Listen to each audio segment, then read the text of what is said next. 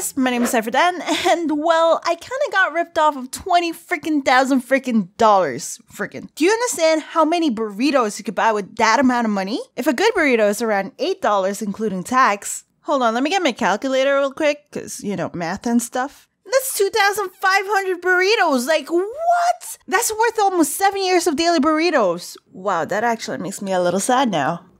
Okay, so obviously I can't really talk about who this is, so we're gonna use some fake names and all that fun stuff. Cause yeah girl, ain't about to get sued after already getting ripped off of 20K. Let's at least make a video about it, you know? Anyways, after graduating college, I wasn't really able to get a job right away. Yep, that's right, lived in my parents' basement like a true college graduate. But I was also working on my art portfolio because I didn't really have one in the first place. And on the side, I was kind of hardcore binge watching this one show about post notes.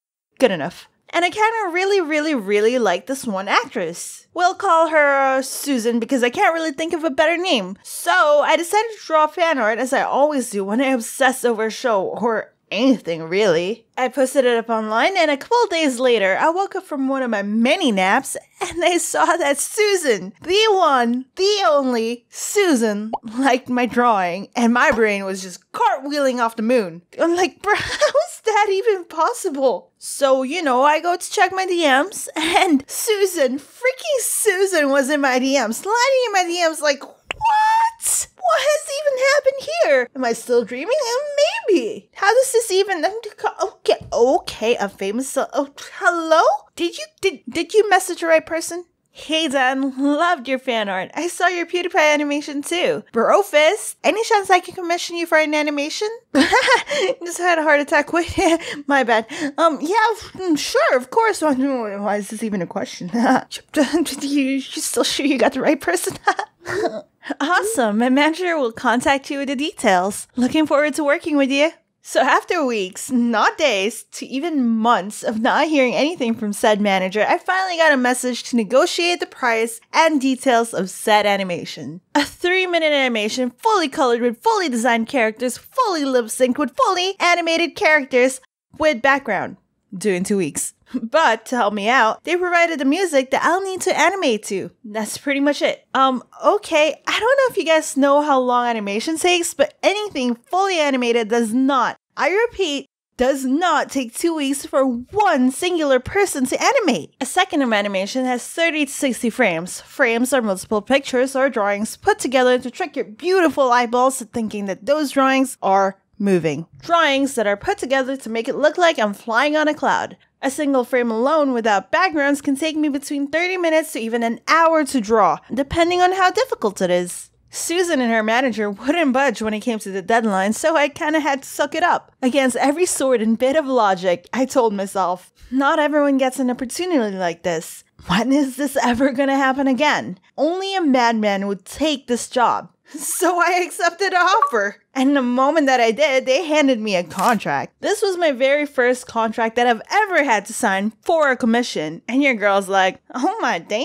this is hella professional. I sign here, you want my leg? Sure, why not? My firstborn child? Yeah, go for it. One of my burritos? Okay, this looks a little fishy, but sure, let's get started. Contracts are very scary. They lock you in and they're not really protecting you, but the other person making you sign the contract. The contract actually said, by signing this contract, this animation is 100% owned by Susan. I can't use the animation to make money off of it, can't post it on YouTube, clip it, or anything at all. I have no claim or rights or anything with this animation that I made. Which is kind of weird, but alright, it made sense. And last but not least, this is the part that actually makes me want to go back in time, not to fix this whole event or anything like that, but to just straight up slap my past self back to oblivion. Like, how were you this dumb younger then?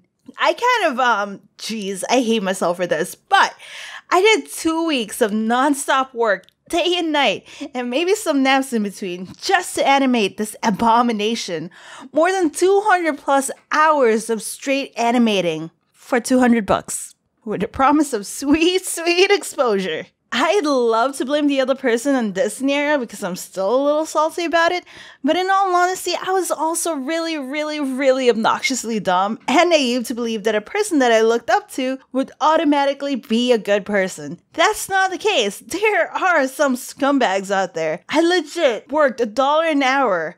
I was so dumb. Don't get me wrong, working with them was fine and okay, but they also asked me to completely rip off another animator's art style to the point that you can't even recognize that I worked on it at all. So why not just hire that animator? Oh wait, they probably weren't as dumb as I am. So they called me almost every day to check up and correct everything I was doing, which I understand. That's how commissions work. But it was a daily fix this, change this, add this, take this out, and I repeat, this was a 2-week deadline for $200. The amount of stress was just for $200 and a tiny little mention of my name, which doesn't even really exist anymore. But then, how did you get ripped off of $20,000? My dude, do you understand how much money these people made out of that one singular animation?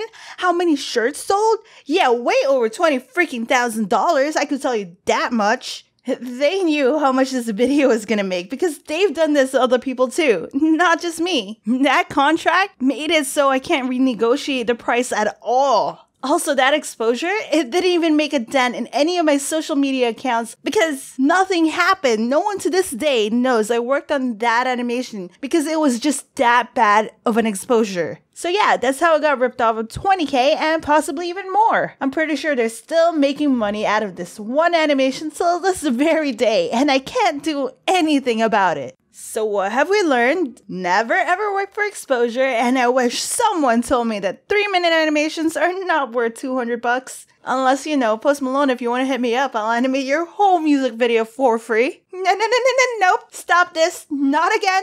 I mean... Anyways, if you guys enjoyed that video, don't forget to hit that like button, it makes my fire glitter. Hit that notification bell too, maybe, please? And with that said, I'll see you guys later, and don't get ripped off. Bye.